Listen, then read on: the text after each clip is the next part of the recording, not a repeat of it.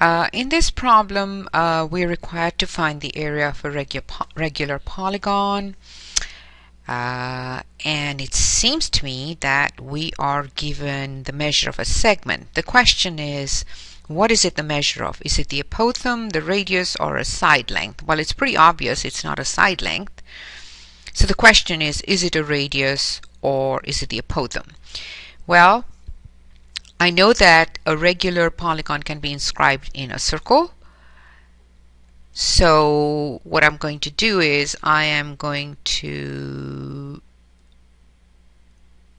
connect a vertex to the center of the circle, and since all the vertices lie on the circle itself, therefore what I have just drawn is a radius, and let me go ahead and mark that with R. And let me go ahead and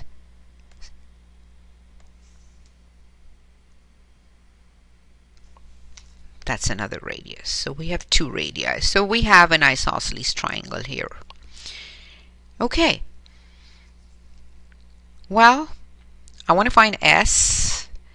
Since I don't have two measures for this right triangle, I can't use the Pythagorean theorem.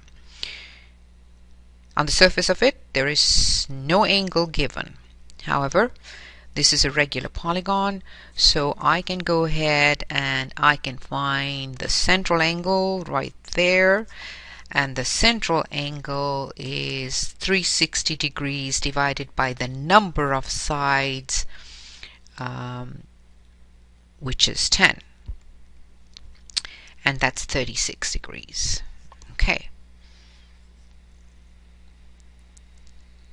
If that's 36, that means this angle over here will be half of 36. This is 18 degrees. Remember, these two little triangles are congruent to each other. And let me identify exactly what I'm trying to find. I am trying to find the side length, but what if I find this length and I call it X? I know these two sides are congruent, and in order to find X, I have to determine which of the trig functions do I use. So I'm going to write them here. SOHCAHTOA, and let me ask myself, well, R is the radius, and that's also the hypotenuse. The side 5 is adjacent to the angle 18 degrees. So I'm going to say that's adjacent. And X is opposite. So it seems to me, since I have opposite and adjacent, I would choose tangent, and tangent of what? Tangent of 18 degrees is opposite, which is X, adjacent, which is 5.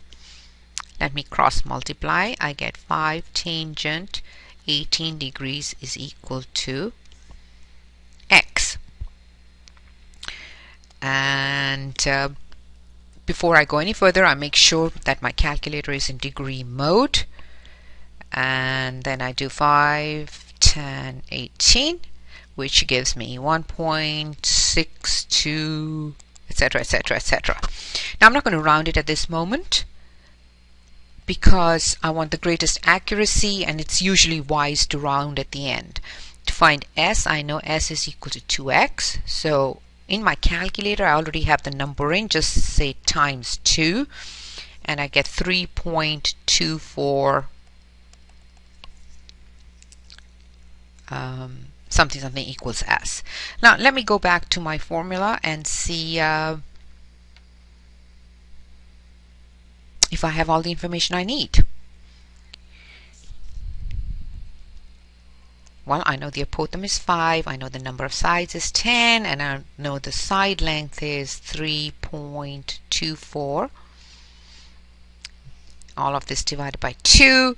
So if I just plug that into my calculator, or if the answer that I have, I multiply that by 5 and then 10 and divide the answer by 2, I get 81.22,